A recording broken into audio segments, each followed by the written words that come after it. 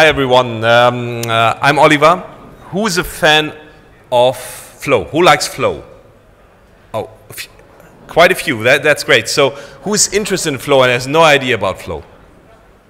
So that's perfect. So because it's late and you probably already had a few beers, I posted all of that stuff and even more on Twitter, and React Europe was so kind to repost it, to retweet it, and also Flow retweeted them. So if you don't get all of it or want more, then well, just look at Twitter. So what is Flow?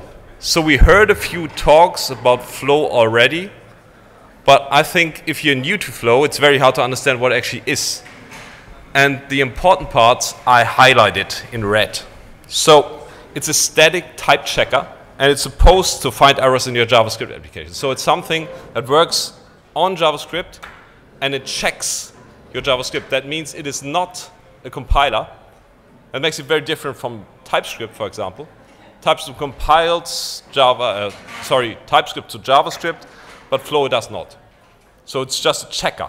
So then it's a type checker. That means it uses types to check what you have.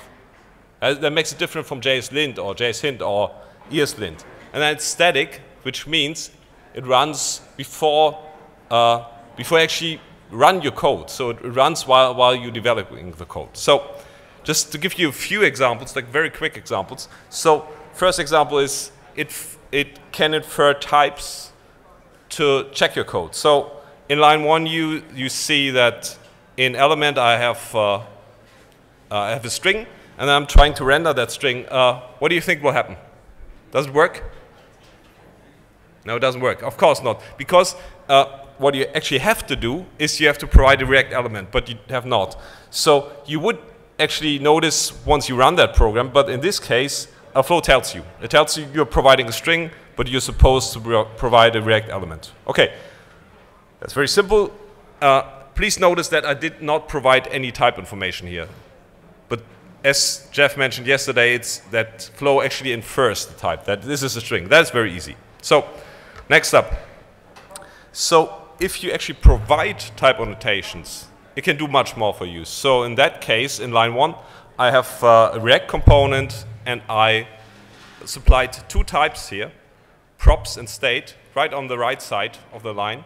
And how does a type like this look like? So state is a type, and it tells me this thing, that object that I'm supposed to handle as state, it has one property, greeting, and that greeting is of type string. And then if I do something like this, I mean, in the constructor, I'm initializing the state. Then if I pass in a greeting, I have to make very sure that this thing that I'm passing in there is actually of type string. And as you can see, I'm getting the greeting property from the props, and this is how the props look like.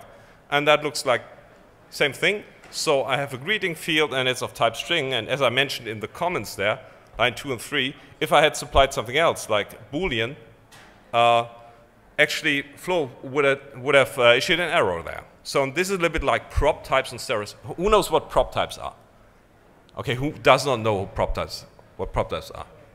Oh, you don't know. So prop types is something like a dynamic thing for defining how properties, like props, are supposed to look like. And this is like better from my perspective because it's a compiler time, at development time. There also is a Bubble plugin that can generate prop types from that type information. Okay, just as a teaser, I also did some stuff, and I posted on Twitter how to use that stuff on Redux. And in this case, on Redux Actions, I have an action creator, and that action creator, it returns a greeting action. It gets a string as a parameter. And a greeting action, it looks like this. It has two properties, an action type, which might either be a string update greeting or reset greeting. And it also has a payload, which is a string, but the question mark in line 3 there in front of the string, it tells you that it is optional. It may be 0 or undefined. And you have to specify that in Flow. That's also different from TypeScript.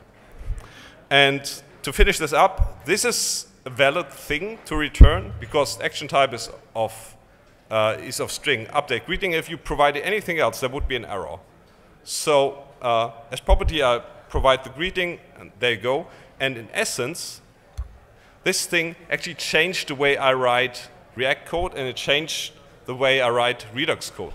Because a lot of those styles that I used to write JavaScript, and they're not natural to me anymore, because now I have type information.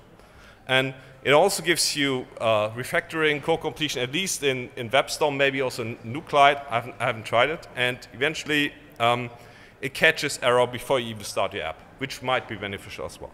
OK, that's it. Thank you.